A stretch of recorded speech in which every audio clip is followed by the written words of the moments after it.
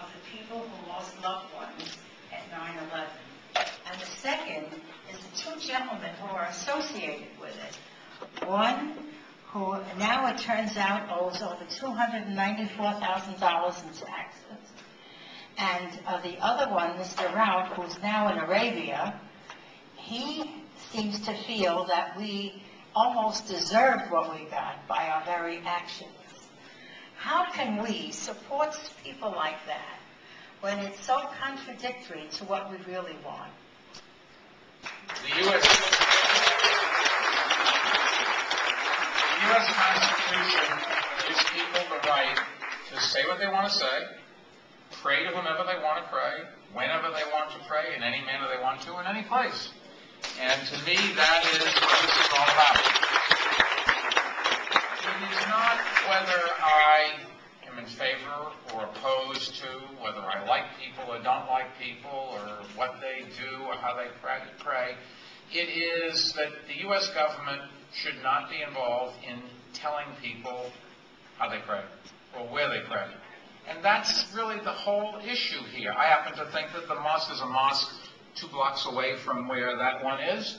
It's been there for a long time. This is the World Trade Center is in the middle of a community. There are bars and restaurants and, I suppose, porno places and, you know, all the things that big cities have around the World Trade Center site.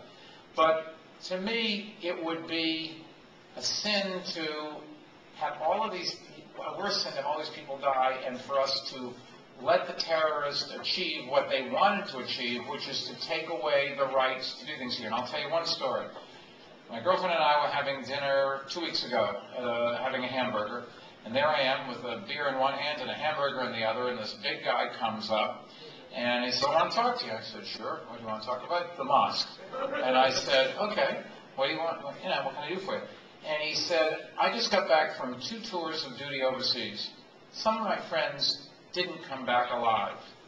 What are these people thinking? This is what we're fighting for."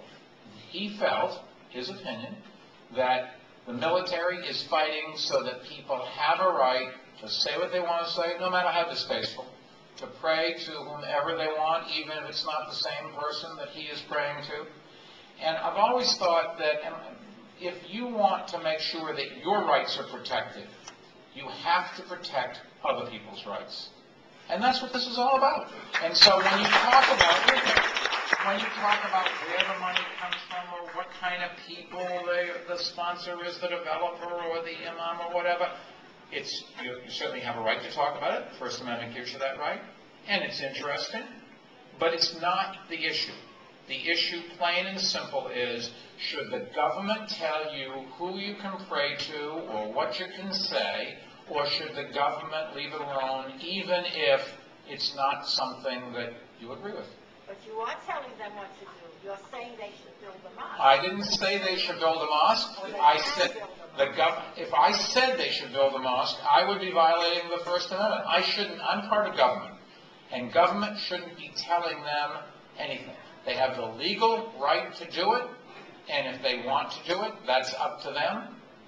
I was asked did I think it was a good idea. I said, we like lots of different cultural institutions and religious institutions. They contribute to our city. But I'm not going to get involved because I'd be committing the sin that I'm telling people they shouldn't do.